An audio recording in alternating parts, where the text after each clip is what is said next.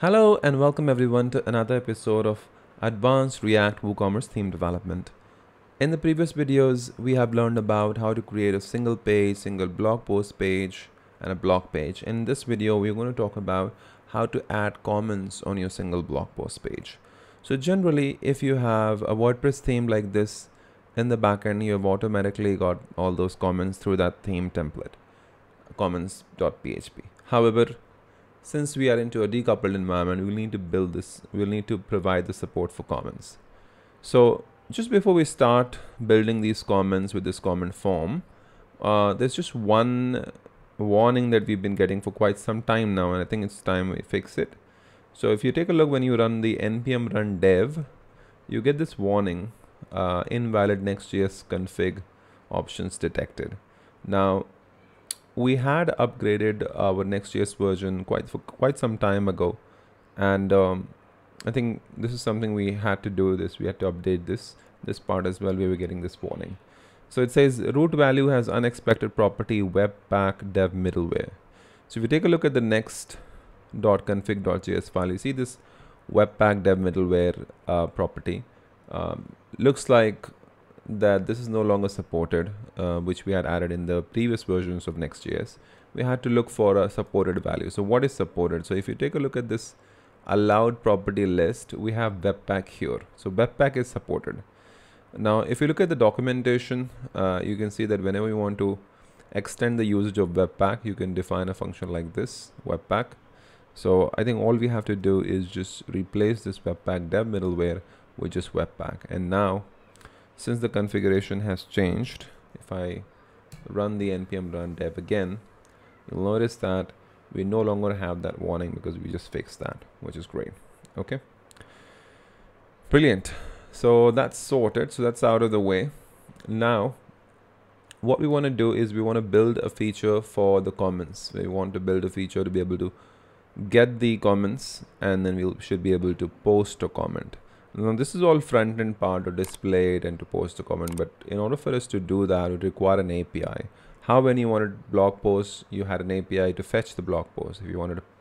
So similarly, if you want to get the comments and post a comment, you will require two endpoints. One is get endpoint and second is post endpoint. So let's build that. So if you go to this pull request, which is pull request number 42, which is there on the GitHub, go to the utils blog.js. So what we're going to do is close this one, open the blog utils.js, and we're going to paste this function first. Okay, get post by slug. In fact, let's just paste both of these functions and I'll explain them to you. Okay, so I'm going to copy both of these functions, come towards the end of this file and just paste it. Okay, now this function is responsible, get comments is responsible to get the comments, and post comment is responsible to post a comment. Okay, now of course these functions are going to need the endpoint, so let's add them to our list.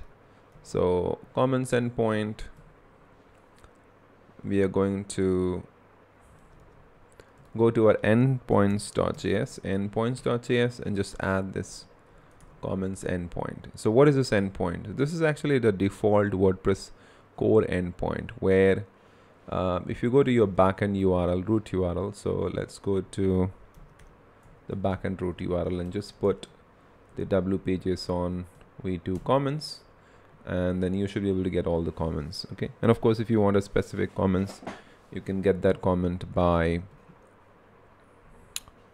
the comment post by the post ID. You can get all the comments actually. These are all the comments, and if you want to get comments for a specific post, you can get that by the post ID. So that's what we're going to do. First of all, just pull this comments endpoint. Okay, so I'm going to do an import for this one. So up top, it's already imported the comments endpoint, and I think it's better to just put them into multiple lines since they have become large in number. Okay, so like that. Excellent. So now that we have the comments endpoint, all this function is doing, this one right here, is just making a request, get request to this comments endpoint, passing the post ID. So let's say that we had this post which is if this is a consular. If I edit this post, let me get the post ID. So it's 377. So if I say post equals 377, now I'm gonna get all the post only for this, but now I'm gonna get all the comments only for this particular post. So you can see you've got like 1, 2, 3, 4, 5, 6, 7 comments. Okay, so there are 7 comments for this post, and we've got all of that. So that's all that is doing here. Just making a request, and if the status is 200, we return that data. Otherwise, we return the error message. Now the next thing is to post a comment. To post a comment, again the same endpoint will be used, but this time it's going to be a post request, and we're going to pass some of the information. So if you take a look at the WordPress REST API comments, and you look for the post request. So here is the create a comment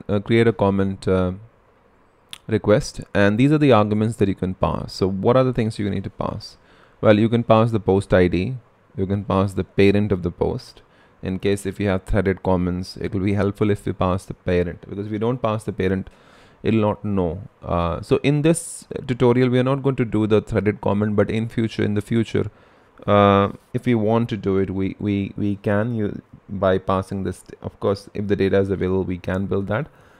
By default, when you're listing comments through the WordPress core REST API for comments, it doesn't give us the comments in a threaded structure. Okay, it just gives us one after the other.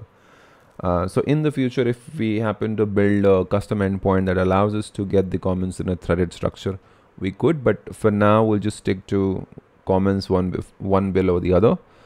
And but otherwise, if you know that if you reply to a specific comment, then it just becomes a thread, right? So when you're replying it, you need to know what comment are you replying to. So that goes under the parent comment ID. So if you're replying this comment, then it's going to go under that comment. Okay, then you have the content of the comment, you have the author email, date, author URL, which is your website URL. So and then you have the author name, etc. So if you open this in incognito mode, because this is logged in, so logged in, you're not going to get all the information, because if user is logged in, then of course he gets to skip some of the fields such as name, email, etc., because you already know that. But let's open this in incognito mode where we are not logged in, and in the comment form you can see that you require name, email address, website, etc.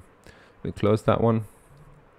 So that's why we require the author URL, author name, date, email address, etc. Okay, of course you're not going to ask the date to the user. Date will be the current timestamp of whatever time he's posting the comment. Okay, so then you send the success message, you send the data of the comments that was posted, and then in case if there's any errors, then you return that. So that's all that is happening for getting the comments and posting the comment.